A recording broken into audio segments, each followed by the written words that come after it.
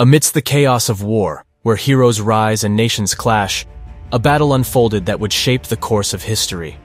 Welcome to the untold story of the Third Battle of Kharkov. The Soviets threatened to encircle and annihilate a larger German battle group than the one lost at Stalingrad. In the heart of Eastern Europe, the Soviet Union and Germany locked horns in a struggle for supremacy. Led by the brilliant minds of Colonel General Philip Golikov and Field Marshal Erich von Manstein, two formidable forces clashed in a battle that would test the limits of courage and determination. Behind the lines, strategic genius met unwavering resolve. Von Manstein, defying Hitler's orders, devised a daring plan to flank the enemy and reclaim the city of Kharkov. Golikov, leading the Soviet offensive, sought to deliver a devastating blow to the German forces. Amidst the deafening roar of tanks and the thunderous clash of artillery, the battle unfolded. The Soviet offensive pushed back the German forces, but von Manstein, unfazed, rallied his troops for a counterattack that would become the stuff of legends.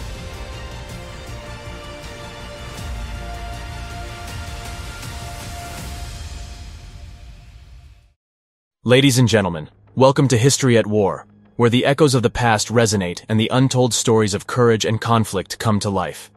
Colonel General Philip Golikov's Voronezh front led the operation, aiming to capture Kursk and Kharkiv. Under Lieutenant General Markian Popov, the Soviet offensive was initially successful in pushing back the German forces. A Russian army, positioned near their headquarters on the Don River, threatened to encircle and annihilate a larger German battle group than the one lost at Stalingrad. Field Marshal Erich von Manstein, the commander of Army Group South, faced this challenging situation. Despite Hitler's orders to hold the city, Kharkiv was abandoned by the Germans, leading to its recapture by the Red Army. Angry with the city's fall, Hitler visited the front to assess the situation and meet with von Manstein.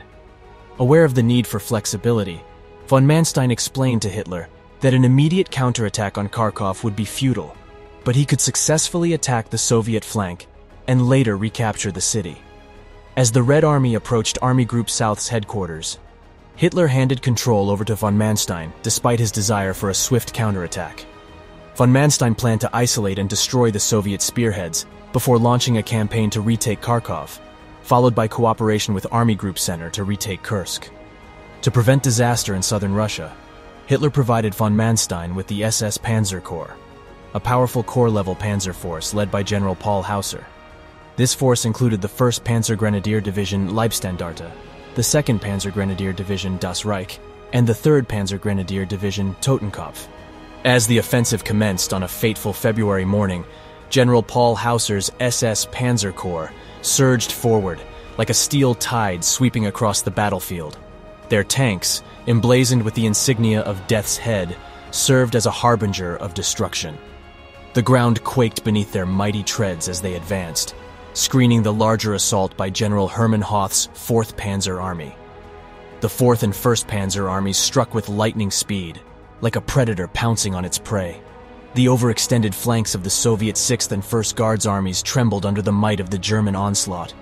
Supply lines were severed, and enemy forces found themselves encircled, trapped in a merciless vice grip. In a desperate bid to alter the course of the battle, the Soviet High Command dispatched reinforcements. Colonel General Konstantin Rokossovsky's Central Front launched a daring offensive, seeking to exploit the vulnerable junction between Army Groups South and Center. The fate of nations hung in the balance as the battlefield erupted into a symphony of chaos and destruction. The relentless clash of steel and fire filled the air as both sides fought with unyielding determination. The Soviet 3rd Tank Army in particular bore the brunt of the German onslaught. Under the onslaught of relentless air assaults and strategic retreats, they suffered heavy losses. The battlefield became a graveyard of twisted metal and shattered dreams. Amidst the chaos, von Manstein's forces pressed forward with unwavering resolve. They moved inexorably toward Kharkov, their objective looming ever closer. The enemy's feeble attempts to halt their advance were but a temporary impediment. Von Manstein had set his sights on victory, and nothing could deter him. March 8th marked a turning point in the battle. The SS Panzer Corps completed its northern drive, splitting the Soviet 69th and 40th armies before veering eastward. The ground shook beneath the weight of their unstoppable advance. General Hauser, receiving orders from Hoth, knew that the time had come to seize victory. His troops clashed with fierce resistance in the northern streets of Kharkov, but with the aid of thunderous air support, they gained a foothold in the heart of the city. The Das Reich SS Panzer Division, on the city's western flank, tore through enemy defenses with relentless fury. Like a spear thrusting into the heart of the enemy, they breached an impregnable anti-tank trench and advanced towards their objective, the train station, a symbol of resistance. As day turned to night, the sound of gunfire echoed through the darkened streets of Kharkov. The Leibstandarte SS Panzer Division pressed forward, engaging in brutal urban warfare. The very essence of the city seemed to reverberate with the intensity of the battle. Each building became a fortress, each street a battleground. Finally, on March 13th, 14, the German troops wrested control of 2/3 of Kharkov from the clutches of the Soviet defenders. But the battle was far from over. The struggle raged on, the air heavy with the stench of smoke and the cries of the fallen. Through sheer determination and an indomitable spirit, the German forces persevered. The battle extended into March 15th and 16, as they relentlessly pushed the Soviet defenders out of a sprawling factory complex. The sight of German tanks crashing through the gates of victory sent shockwaves through the enemy ranks. The realization of their dire situation dawned upon the Soviet high command. Knowing that escape was their only hope, they ordered their troops to break free from the encirclement and head north. But the Red Army's earlier rush to attack the west had left them vulnerable. They lacked the crucial supplies of fuel, ammunition, and anti-armor support. Their valiant effort to escape turned into a desperate struggle for survival. The German forces, though outnumbered, unleashed their full might upon the retreating enemy. Division after division fell before the onslaught, as the Red Army suffered devastating losses. The battlefield became a graveyard of shattered hopes and broken dreams. Von Manstein's forces surged northeast from Kharkov, their momentum unstoppable. On March 18th, they captured Belgorod, a symbol of their indomitable will. Yet, despite their relentless advance, exhaustion and unfavorable weather conditions forced von Manstein to halt his offensive operations. The momentary pause prevented him from proceeding as planned to Kursk, a missed opportunity that would haunt him. But the Third Battle of Kharkov had set the stage for a grander conflict, a battle that would shake the very foundations of warfare, the Battle of Kursk. The flames of war had been stoked, and the world held its breath in anticipation of the monumental clash that lay ahead. As the dust settled on the battlefield, Kharkov stood as a testament to the indomitable spirit of both the Soviet defenders and the German conquerors.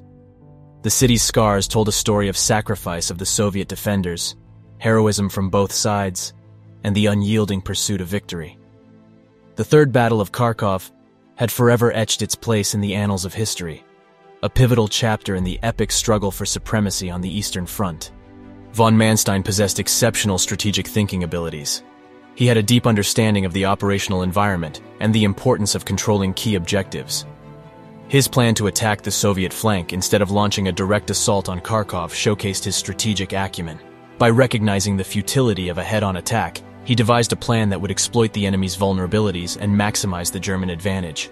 And that brings us to a close on our video today.